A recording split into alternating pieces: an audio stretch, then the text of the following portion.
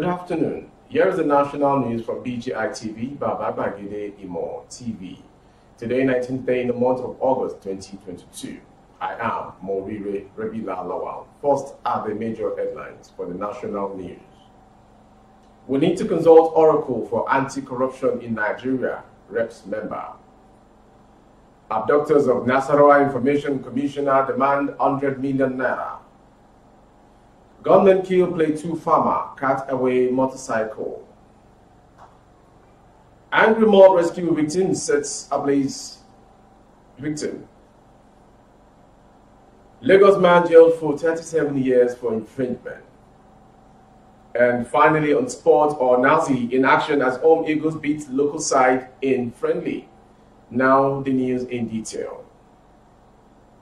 A member of the House of Representatives, Honorable Yunusa Ahmed, has said that there was need to consult the Oracle to tackle the endemic corruption in the country.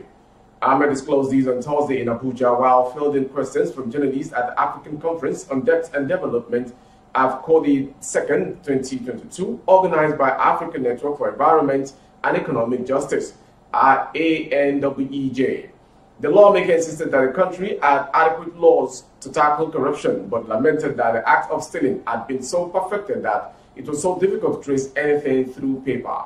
Ahmed added that the National Assembly had been playing its role through oversight and was passing relevant laws that were in tandem with the reality.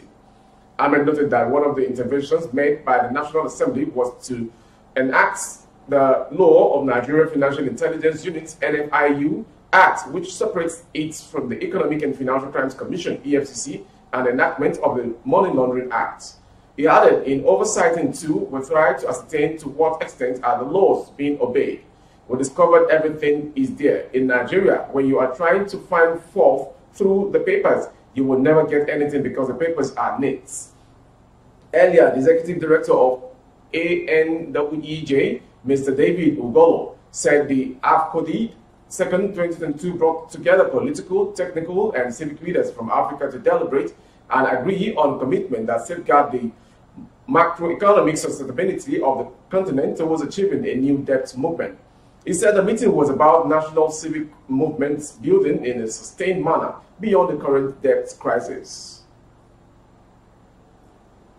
Moving on to the next story from the national news this hour is an abduction from Nasarawa State. Kidnappers of the Nasarawa State Commissioner for Information, Culture and Tourism, Mohammed Yakubu Lawal, have demanded 100 million naira for the release of the victim from the den, the family members have said. Vanguard gathered that the family of the victim had offered a sum of 3.5 million naira to the kidnappers, but the kidnappers insisted on 100 million naira demanded for the Gov'S contact, which was not provided. As such, they switched off their phone.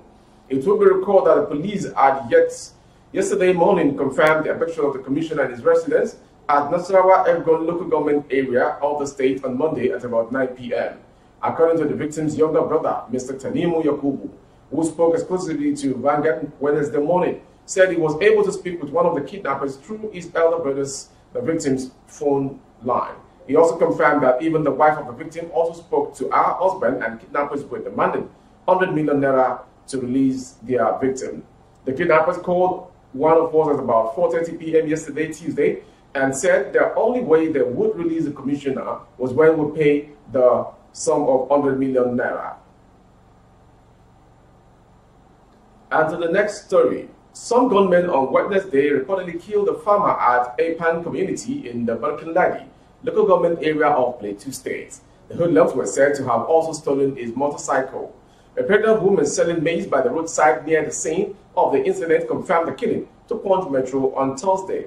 She said, "We were selling our wares along the road here, Apan, when we suddenly heard gunshots. We were scared and ran away. That was after we looked up and saw a man walking on his farm who was hit by the gunshot lying on the ground beside his motorcycle. Then some people carrying guns who we know to be Fulani headsmen were moving towards him. Some villagers who were alerted by the gunshots later went to the place with some security men, but they could not see the gunmen again. They also discovered that the gunmen also left with the motorcycle belonging to the deceased farmer."